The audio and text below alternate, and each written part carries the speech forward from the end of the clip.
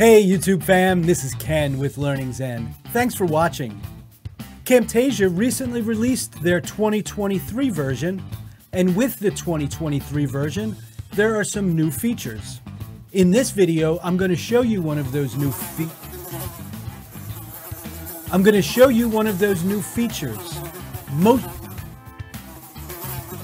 Motion paths inside Camtasia 2023.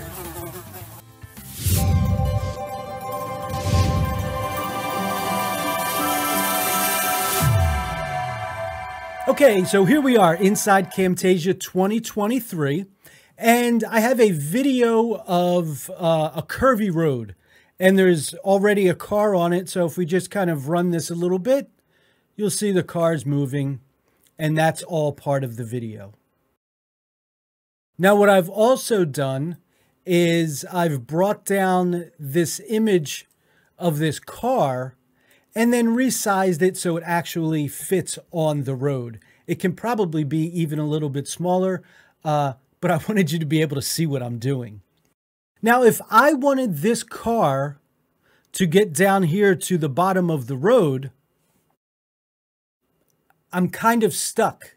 In Camtasia 2022, I could have used a custom animation, but that would have just drawn a straight line. And now we can adjust for these curves using the new motion paths. So to access the motion paths, on the left, you will come to your visual effects and click there. And the effects are all in alphabetical order. So you're just going to go down and find your motion path. So I'm going to take this motion path. I'm going to put it right on my car. There we go. And now you can see in the properties panel, we have a motion path, and I now have the motion path down here as well. So if we just run this through, you'll see the car goes down there and it just follows this path. Well, let's make this a little bit longer so we can just drag this out. And now we have a longer time that this car will be traveling. So if we move this again, you can see it's just moving a little bit slower and it's just taking a longer time to get to that final point. All right, so now that we have this all set up, I have my beginning point and I have my ending point. So now you can click on any of these points, and when you do, you will see that you get handles, and you can move those handles and it will adjust your line. Okay, so depending on where you're at or which point you're on, that's what will be available as far as the line type. Okay, so I'm going to take my ending point, and let's make the ending point kind of where this car is right now. So there we go. Now, if I just play this through, you'll see that it takes a shortcut and goes through the trees. We don't want that. We want it to follow the road. So what I'm going to do is I'm going to take this a little bit, just move my playhead a little bit. So let me click here on this first one and see if I can adjust this a little bit. There we go. So you can see how that motion path moves, and I'm just going to drag down here to get it to follow the road better.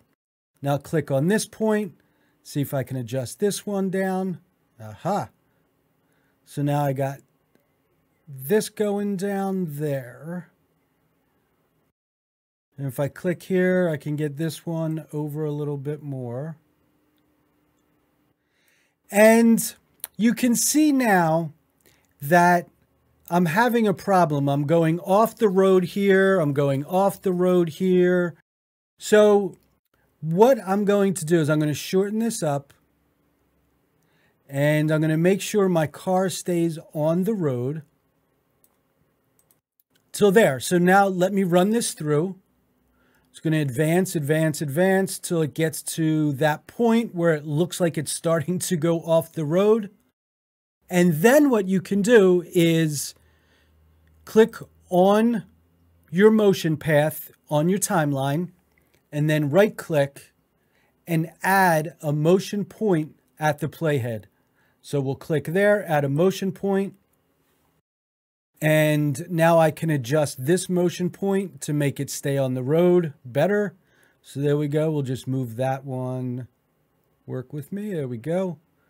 Move that one there. Then we'll advance a little bit.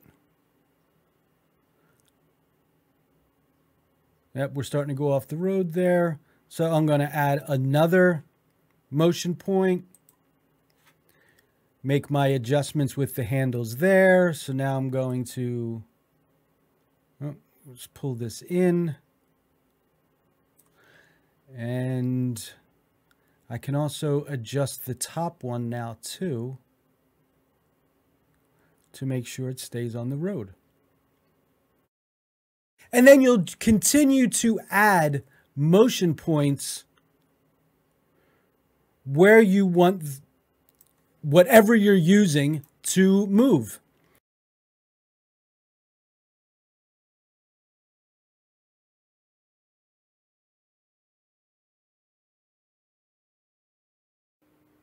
There we go.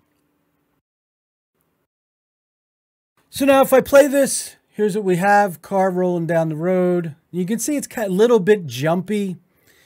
And that's because of how much time is in between. So each of these is a period of time. So if you have a long time between two different motions, it'll obviously take a little while to get there.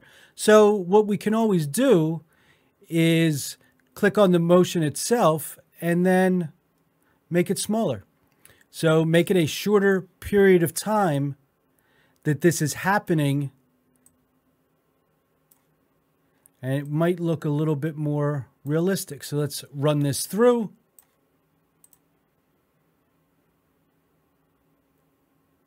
It's a little bit better. And over on your right in your properties panel, now we can kind of fine tune this. So you could ease it in and out. So I'm going to ease both. And that is just how fast the effect happens in the beginning and at the end. So if you want to, let's say you wanted to make it so the car was like peeling out and like taking off really fast, then you wouldn't use easing in. You would just let it go. But you could use the easing out, and that will kind of slow the car down as it comes to that final point. And you can also auto orient. So if I click auto orient, you can see it just flipped my car up in the air. So sometimes auto orient works well. Other times it's not the choice. You can see my car's pointed down now and it just did a flip.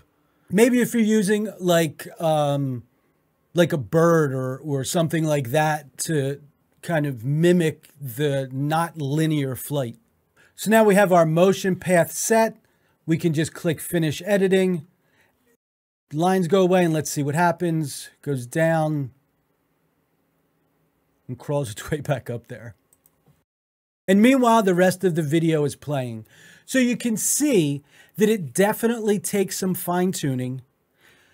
It definitely has a few limitations, but all in all, this works really well in the right situation. So there you have it. How to use a motion path in Camtasia 2023. If you like this video or any of the videos on our channel, why don't you go ahead and give us a like, subscribe, hit that notification bell so you can be notified when we come out with new videos every week. Until next time, remember, laugh more and learn more. See ya. So sometimes Hey YouTube fam. Hey YouTube fam, this is Ken.